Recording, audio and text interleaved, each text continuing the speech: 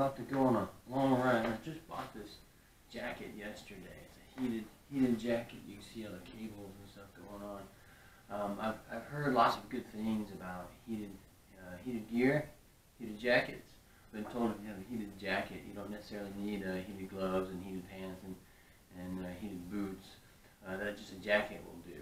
Well, I rode about 200 miles yesterday with the jacket. Basically, I bought the thing. I found it on Craigslist, and I met the guy. I bought it, hooked it up right there in his driveway, and then off I went. Now, first a little bit, I didn't have it on because it was still fairly warm. A very rare warm January day in the Portland area. Then I started after a few miles, it started cooling off. Started getting to the coastal range. I pulled over and made sure everything was set up. Had me a little snack, and then turned it on and started driving away. And oh wow, it was something else. It was very warm.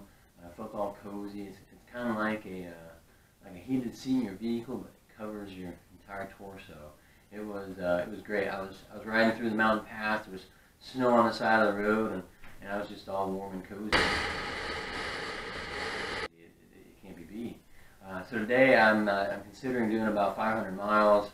We'll see how it does to that. I'm going to be up in the Olympic Peninsula, riding around there.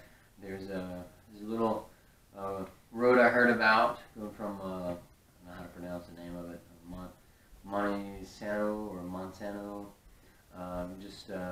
just east of Aberdeen, up there to Wainuchi Lake. It's supposed to be a really nice 35-mile road.